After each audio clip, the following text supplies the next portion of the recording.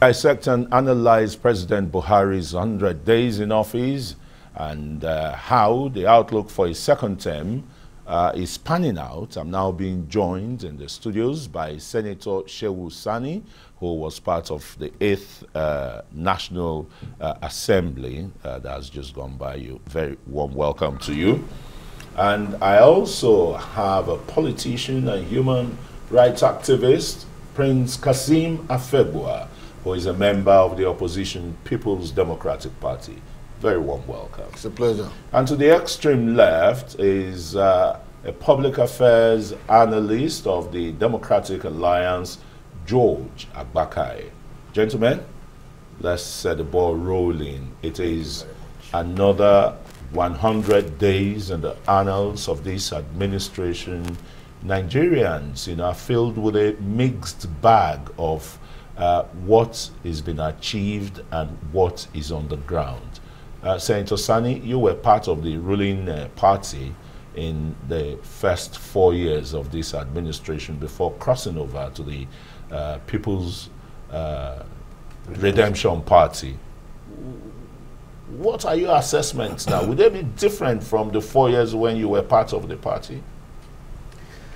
Thank you very much. Well, first of all, 100 days has been a tradition in the political plans when it comes to assessing and appraising the performance of new government in office.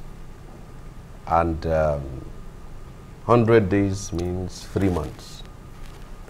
And if we are to fairly and objectively assess the performance of President Muhammad Buhari and his government, we can only do that by putting into cognizance the aspect we want to reflect on. When we said assessment or appraisal, it means that you pick on an issue and then you give your scores on what it is. Now, let's start from the achievements.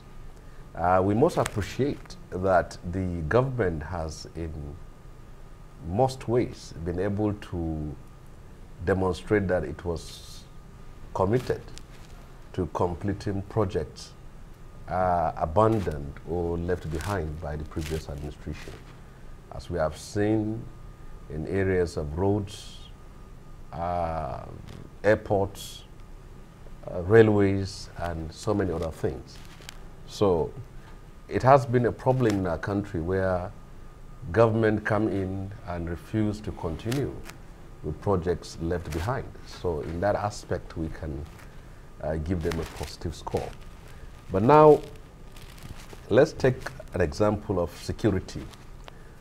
We shouldn't forget that when this government come into office, 3 areas that it has clearly spelled out as its areas of interest: security, the economy, and anti-corruption. Now, we pick on the security.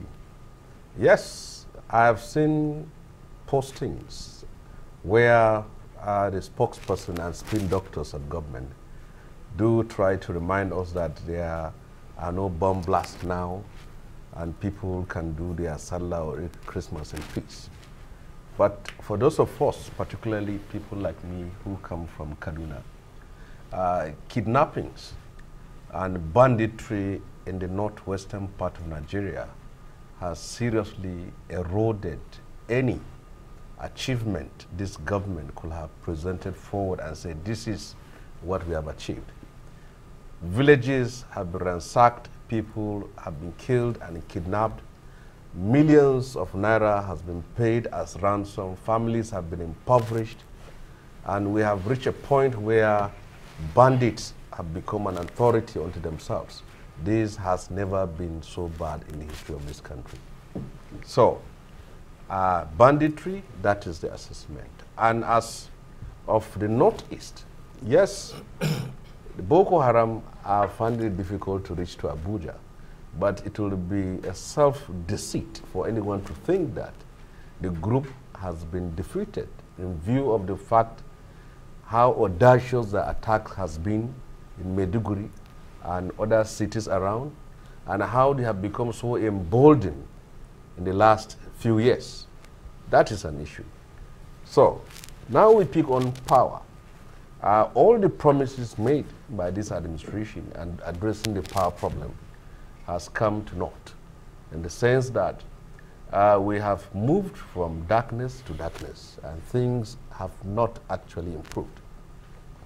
It has no clear direction of what it wants to do. Today it will blame the discourse. Tomorrow it will say they need to be abolished. Next tomorrow they want to recapitalize it. They virtually have no direction of what they want to do. On energy, unfortunately the government is in its 5th-year term, and we are now 100 days out of the second term. And all the refineries in Nigeria are down, and we have reached a point where the culture of importing finished petroleum product and subsidizing importation of petroleum product has been the case. So on the economy, every government that comes to power will clearly spell out that this is our economic direction, whether to the left, whether to the right. And these are steps we need to take in order to achieve those things here. And it's also clear in this field that nobody except those people in government can tell you that this is where we want to go economically.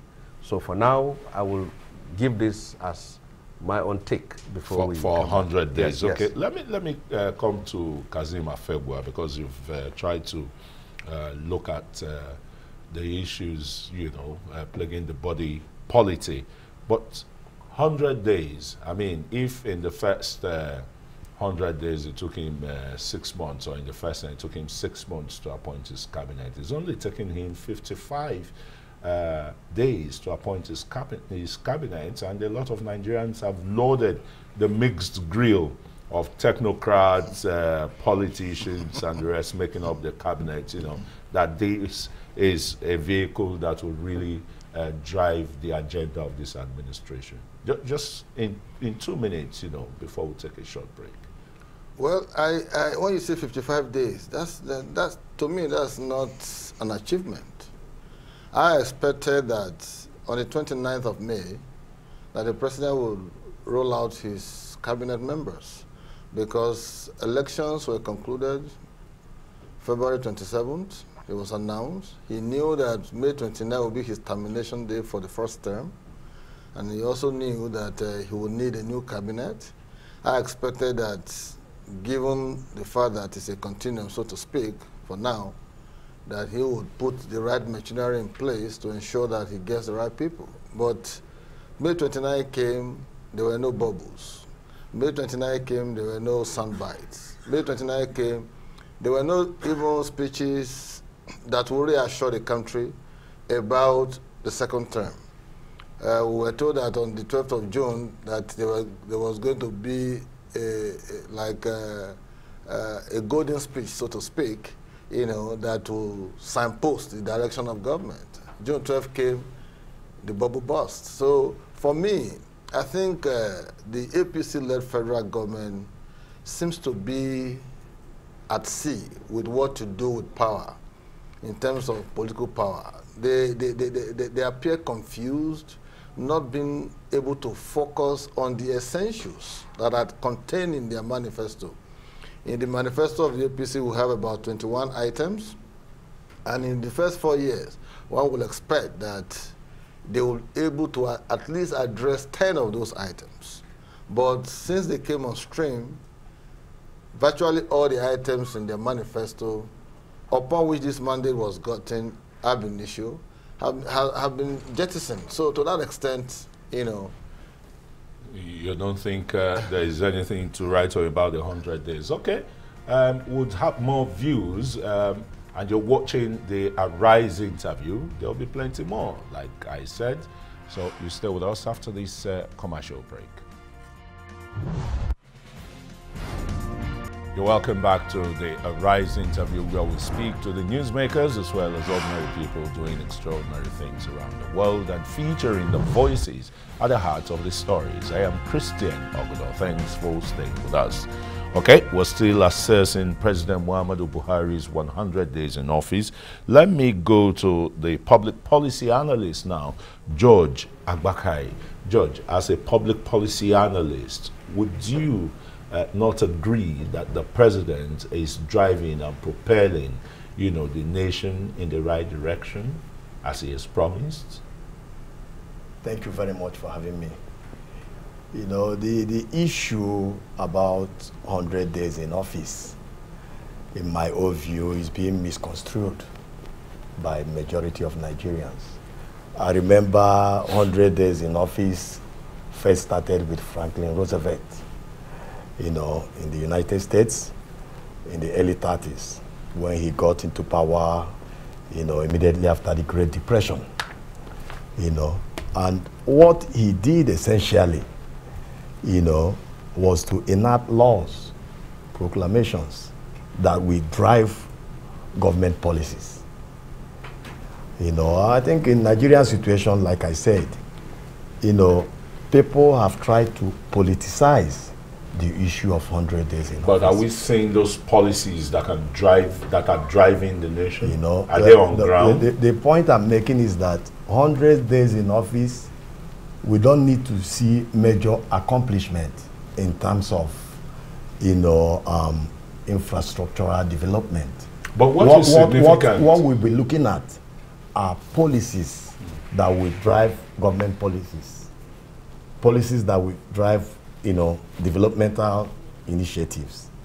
I think in the current dispensation... Let's look quickly at the economy from your viewpoint. Take, for example, when the National Bureau of Statistics released the statistics, December 2018, for example, of the rate of unemployment, that was the last quarter of that year, it was 23.1%. Earlier in 2018, it was 18.1%. Can you see the rise? That's about over 5% rise. And now, the same NBS is forecasting that by 2020, unemployment rate in Nigeria is going to be 33.5%. What concrete policies, economic policies, are on ground to reduce the employment rate, increase the GDP index of Nigeria? The GDP is at a growth rate of about 1.6 or 1.9%. That's really poor.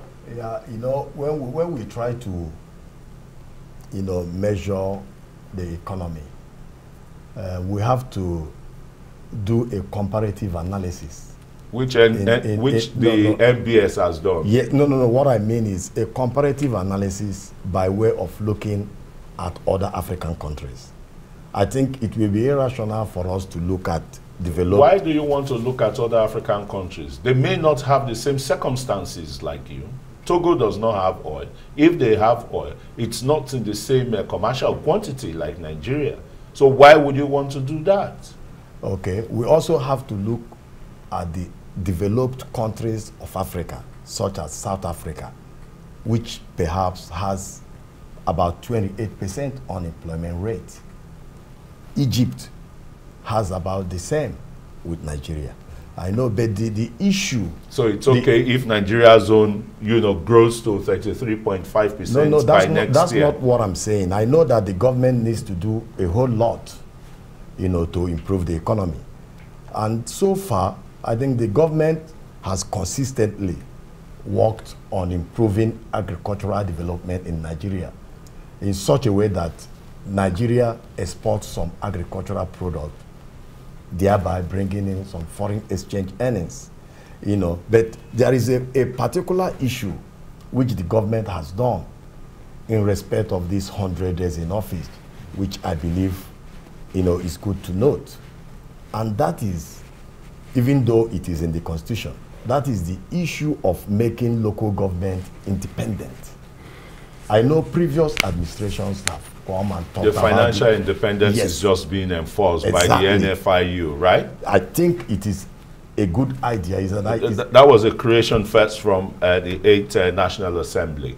Okay, but let me put you on pause there because Senator Shehu Sani and Kazim Afebwa, you know, they were gnashing their teeth while you were trying to give your own position that we should compare Nigeria's developmental growth or unemployment rate with that of South Africa and Egypt. Is that going to be a basis for the economic prosperity of this country, and particularly the employment rate of, you know, the youth, which has made Nigeria to be described as the world's capital of the poorest of the poor people where they live? Senator? Well, I understand the point he was coming from and what he's trying to arrive at. But we have reached a point in this country where, from where I come from, we are not even talking about poverty and unemployment. We are talking about how people can live with their lives. A situation where bandits in their hundreds of thousands are killing people and kidnapping people even in cities, and it has become such a rocket science for a nation of ours with army, police, air force, navy, and all myriads of security agencies. It is baffling.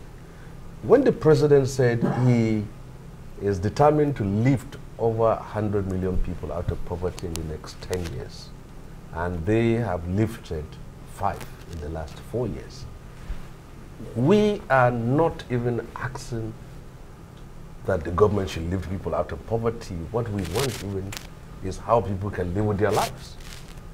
Because it has reached a point now, kidnapping has built an economy around affected areas. So I wonder, there's a difference assessing his first 100 days on the first tenure, but his second 100 days in the second tenure is a continuation of what he has been doing. And we cannot be talking of policies when at this time you should be consolidating on what you have achieved. We cannot say that there has not been achievements. Like I've said, the government has been working hard to complete projects that have been abandoned. And infrastructural projects. Yes, and we have seen how they have also, the president has accented to the bill on the NFIU. It's unprecedented because many of the past presidents have refused to do that. Now the local government have their autonomy, as he said, but that is our own effort in our own drive at the 8th Senate. But now, the first primary responsibility of government is the well-being, the safety and security of the nation. We are under attack, we are under siege as a nation. I can't travel from Kaduna to Abuja without going to queue at the railway station. You can see army officers coming to railway stations with their armor tanks and joining the train to Abuja, which is 150 kilometers from here. Now, how can we have a government where bandits now sit down on the sofa comfortably, sipping tea, biting crackers, and giving us conditions for peace? What kind of country are we living in? Should we be proud that we have reached such a point? You are talking of bandits, not insurgents. There's a difference. Insurgents have a certain theocratic or philosophical ideas or beliefs they're pursuing. But bandits are pure criminals. And to reach that point, we have become worse than Wild Wild West, as it's been depicted in movies. So, before any policy, any program, why don't you secure the nations first? And people are saying the service chiefs have overstayed their welcome. But if they have been performing, or if some of them have been performing, people will not have raised issues. So the safety, the security, the peace of the country come first before anything. And in that area, the government is failing. Okay, the government is failing. That's your conclusion. I just want to, Afegba, I hope you'll be able to, make a good assessment of the manufacturing sector. It's been dwindling and the growth is very minimal. When you look at the fourth quarter of 2017, for example, it was 0.14%. In the fourth quarter again of 2018, it rose very sharply to 2.35%. But in the first quarter of 2019, we're talking of 0.81%. I don't know why I come to you when it's just 2 minutes to break and the rest, but it's fine. I'm sure this is strategic. But taking off from where the single senator stopped, I think it's quite worrisome, very, very worrisome, that the country has gotten to the point that constituted authority would take into the forest to be negotiating with bandits. And if you marry that with the general level of insecurity in the country, how much of effort do you expect a manufacturer to put up to be able to produce goods and services that will serve the interests of the common people, of the ordinary people? Where is your energy? Where is your power? Where is your electricity? They promise that, electricity in 6 months, there will be some kind of El Dorado. Where is that? So if you do not have power, how do you want to drive your productive sector? I have friends who have big manufacturing concerns, and every day they lament that even when they get dedicated service from power, that's from Nigerian electricity, whatever, you see the current are not strong enough to even propel their machines for production. And the man was lamenting, telling me how much of diesel he consumes on a daily basis. By the time you add that up to production cost, the item he's producing will have overshot the market, prevailing selling rate. So, okay, gentlemen, we'll come back to that because we'll be taking a look again at the Nigerian Electricity Regulatory Commission. You're still watching the Arise interview. We've still got plenty more to discuss as we go on a short commercial break. Stay with us. Welcome back to the Arise interview, where we speak to the newsmakers as well as ordinary people doing extraordinary things around the country. Okay, as they got the gentleman here in the studios, Kazim, I think I would want you to, expatiate more on your submissions. Yes, I was saying that I have a friend who owns a very big manufacturing concern in Lagos, and his worry has been the issue of power. And by the time you look at the opaque nature of the power sector, they now begin to wonder what exactly is the problem. Because today they will tell you we have 3,500 megawatts. Tomorrow they will tell you they have 7,350 megawatts. Next tomorrow they will say, we are producing megawatts, but there are no distribution channels to do this, to do that. I think... And of course, the EFCC has started probing the 16 billion power contract. Well, for me, a nation that wants to get on the superhighway of a 21st century world must consciously and deliberately, formulate policies that will address the critical sector that will naturally drive that. But the policies are there. You see, listen, you see the power sector, for example, you don't need to light up the entire country in one fell swoop. It's not possible. You have to concentrate in areas where there is huge production and manufacturing going on. Okay, ask yourself. I don't think there wasn't any area, there's no area in Nigeria where you don't have that. Is it the Northwest that has been eroded now with the textile industry, with the agricultural, agro-allied industries? I was coming there. Yeah. Look at Kaduna, the popular Arewa textile and all of that. Yeah. Nothing is happening there. Look at Kano, the same thing. Look at Lagos, the same thing. Port Harcourt. So what I'm saying is that you deliberately take policies that you can arrest these places and say, okay, this is what we want to do. We want to give them stable power supply.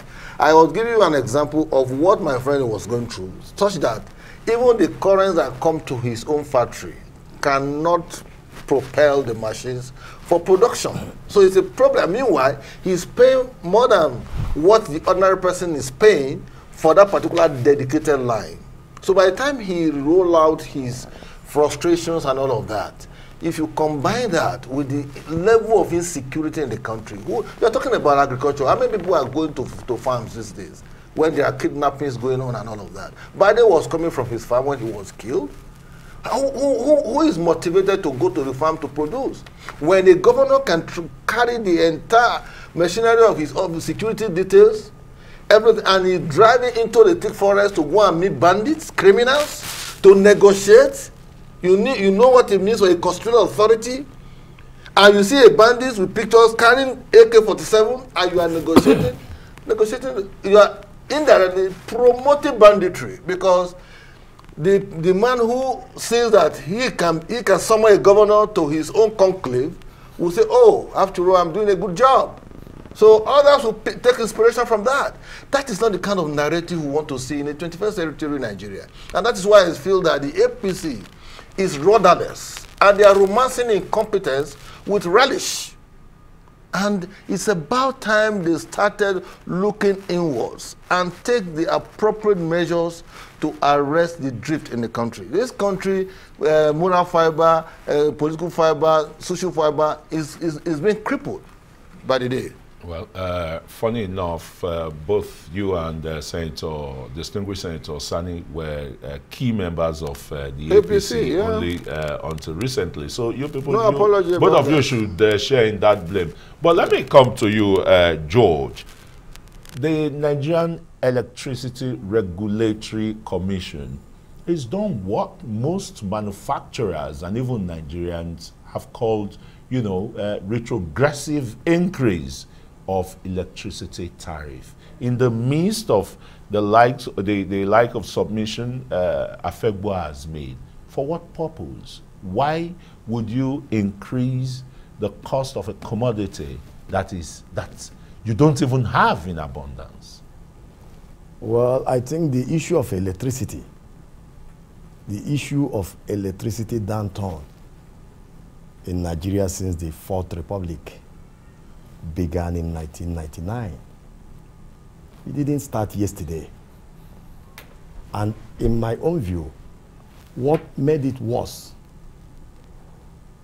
honestly, is the privatization of the transmission and distribution companies, which many Nigerians have alluded was not done by merit. The previous administration did this, handing it over to their own cronies. And so why is this administration not correcting it? Are they afraid of the P and ID scenario? No, well, they've handed it over to their own cronies, and they are not living up to expectation. But this current administration... Government has 40% stake in the discos. Are you aware? I know that, but they are not living up. So if your other partner is not living up to expectations, is government living up to expectation by, with his own funding of 40%? Well, so far, on a personal note, I expect the government to really look into this privatization process and look for a way to rectify it, because they are not living up to their own expectation. But however, let me go a little bit back to the issue of security. My good friend, Afegbo, talked about negotiating and dialogue. I don't see anything wrong in dialogue or negotiation, with terrorists. Bandits or with terrorists. After all, the United States of America, President Trump currently is trying to negotiate with Taliban in Afghanistan. But he called it off. It called it off, but he's still not your country. No. They are not in America. No. But they are all the same thing. No. They are all the same thing. There is nothing wrong in negotiating. I remember vividly during the Obasanjo administration, there was a time you also negotiated with some people. If we can negotiate and get it right and bring peace and tranquility to the country, I think it is a step in the right direction. After late President Yar'Adua negotiated with the Niger Delta militants. They were not criminals. They were not bandits. But they were militants. And They were not bandits. And that They brought, were militants. They were you know, killing people. relative peace to that region. They were not, now. they were not bandits. So I think have it will to be differentiate a good criminals idea if President Buhari will do exactly what President Yar'Adua did in respect of the Niger Delta militants, why we now have absolute peace in the Niger Delta. If that is done in the northeast and northwest, all this mess, you know, on Kaduna highways, you know, might stop. Okay, let's just quickly look at the issue of education. Most Nigerians are worried. In fact, the United Nations agency's assessments and index of out-of-school children in Nigeria, but highest, I mean, in northern Nigeria, is so worrisome. With the school feeding programs and the rest, the agricultural revolution, I would say, that is supposed to have created a lot of value chain employment, you know, from the farms, you know, to the cities and the rest. We still have millions, over 16 million Nigerians, our Marjories in the north, out of school. Yes. The statistics are factual and they have been corroborated by a number of agencies on the ground. But when you speak about out-of-school children, you cannot hang it on the neck of President Muhammad Buhari. It is an abdication of responsibility by different tiers of government, from the local government to the states. First of all, it is shocking to find out that over 26 states refuse to pay their counterpart fundings to UBEC. Yeah. And UBEC is an institution of government that has been established to complement the activities of local governments as far as education is concerned. That is one issue. Secondly, you see how the budgets of the states are on education. You will shed tears. And many of them doesn't go beyond renovating schools that are on the highways. Those you can see. So most times, if you travel to any state capital, you are bound to see schools that are well refurbished, that are on the highways, and then you will go with an impression that that is the way the state is. And out-of-school children supposed to be a major issue. An emergency should be declared. Yes, that should be taken by all tiers of government. But when you talk of education generally, the fact that ASU has consistently provided facts to show the lack of seriousness as far as this government is concerned on the issue of education, then it demands that as far as the president is concerned, he should understand that if there is any legacy he is going to leave behind that is most important, is one in which he has improved on the education standard he has met while he assumed office. You feed children who sit on bare floors and without roofs in their schools. That is a big problem. And also, you have seen how many villages, I will still go back to insecurity, have been sacked, and as such people cannot, their children cannot even go to school. And we tried when I was at the Ed Senate for us to look at the possibility of having a legislation where people in public office can have their children in school. In public schools. In public school. But that received a lot of resistance because I believe that even from our wives, they will not agree that we take our children to a public school. So in that aspect, I can say that we can address the problem of these 16 million children out of school because we have the resources to do that.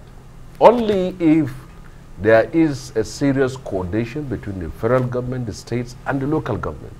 Without that, we will continue, it will grow from 16 to 26. And if you go back to the root of security problems, you will see that the collapse of public education at that lower strata is a contributing factor. Yes. All right, thanks.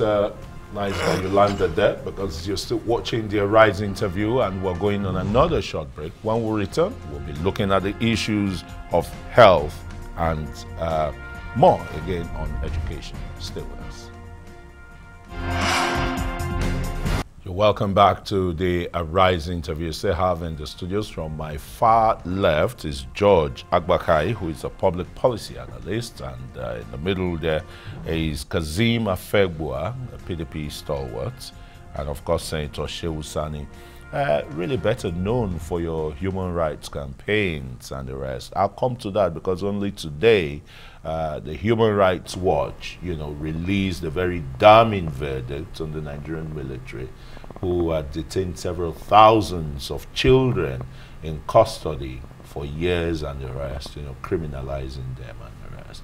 Okay, but let's just look at the human rights record of this administration. What are the areas of improvement? It just probably may not be so bad. Well, one good thing about history is that it gives you an idea where we're coming from.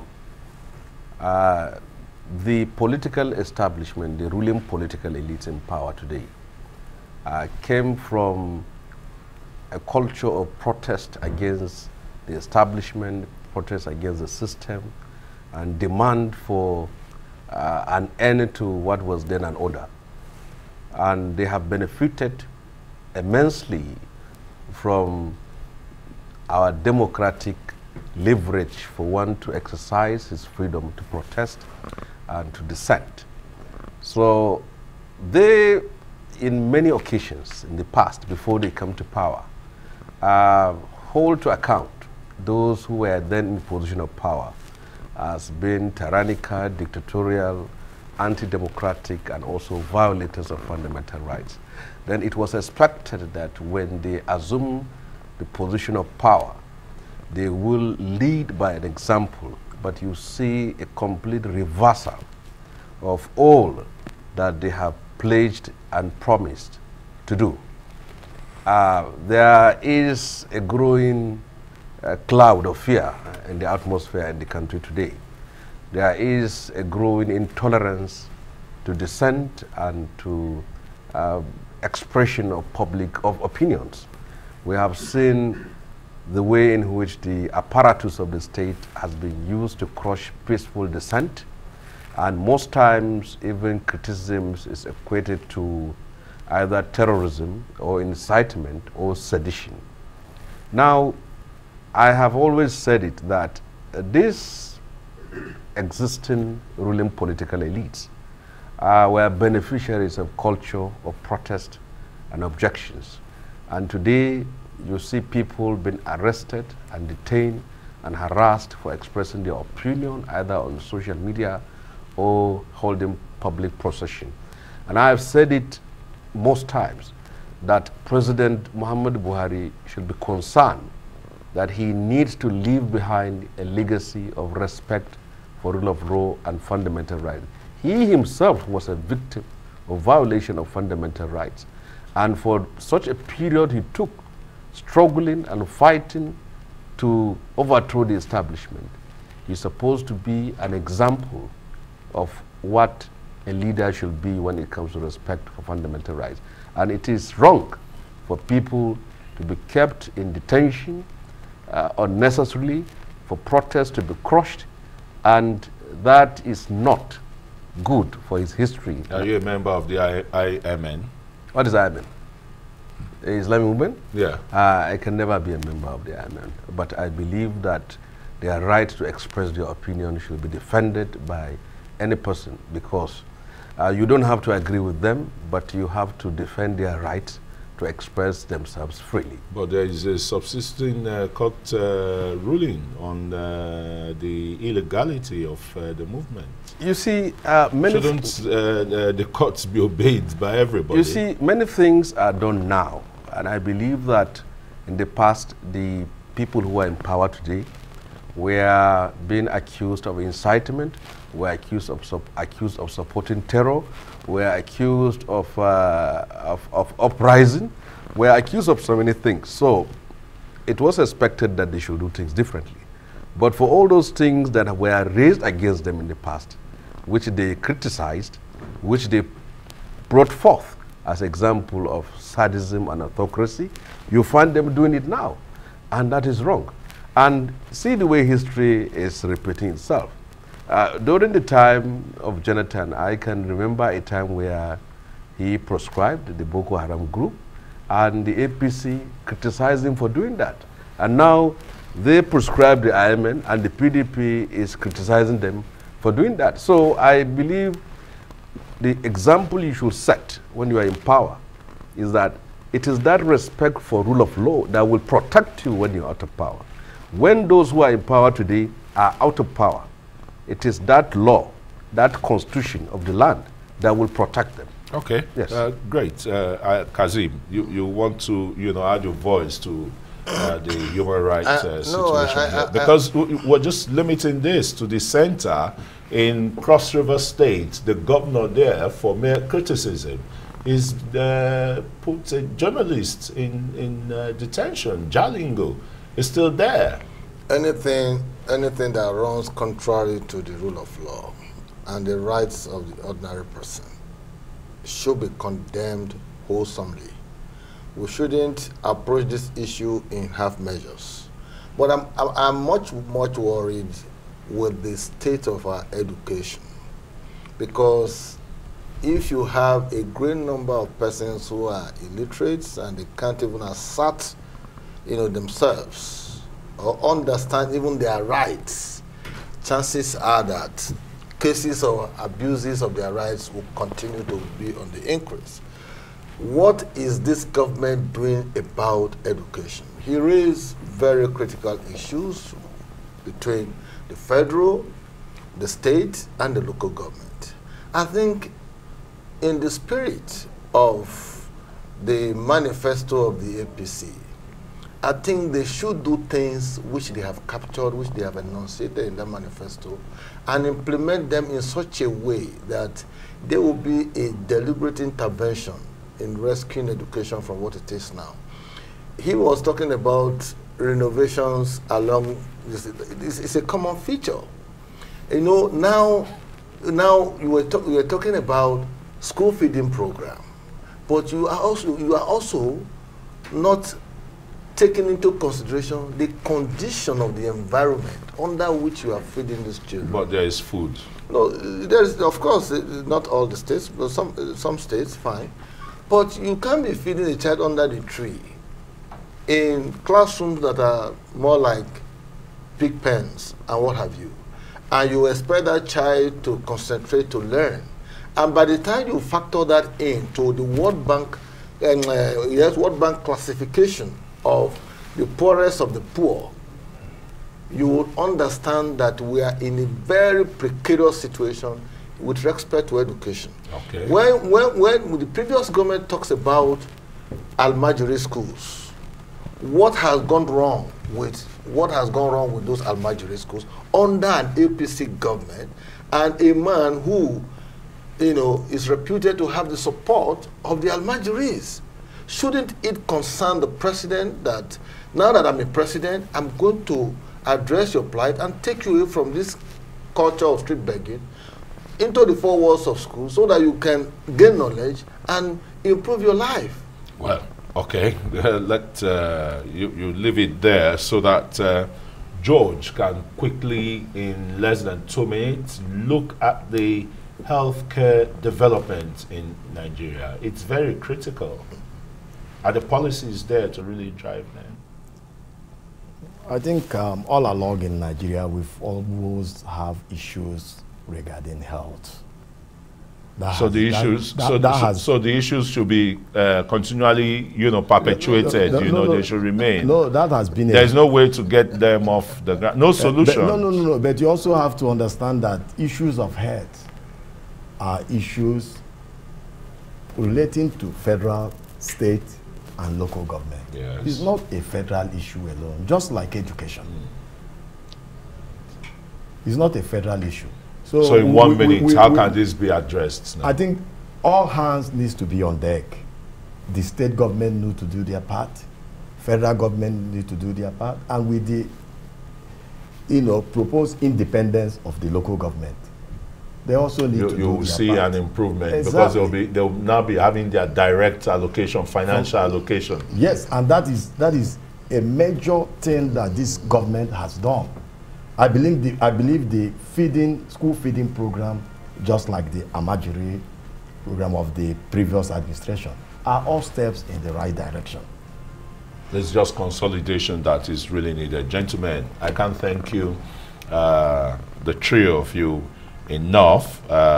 From my immediate left, distinguished Senator Shehu Sani, a human rights advocate and former member of the Nigerian Senate in the 8th Senate, and of course political activist Kazim Afegbua and PDP stalwart, and George Agbakai, public policy analyst.